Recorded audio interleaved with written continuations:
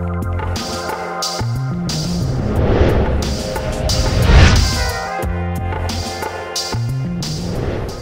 good morning, Virgo. I'm Heather, your Cosmos gal. Here's your horoscope for Tuesday, July 8th, 2008. The moon's in your first house this morning and then moves next door around lunchtime, but that doesn't mean your mojo goes with it if you keep everything in order.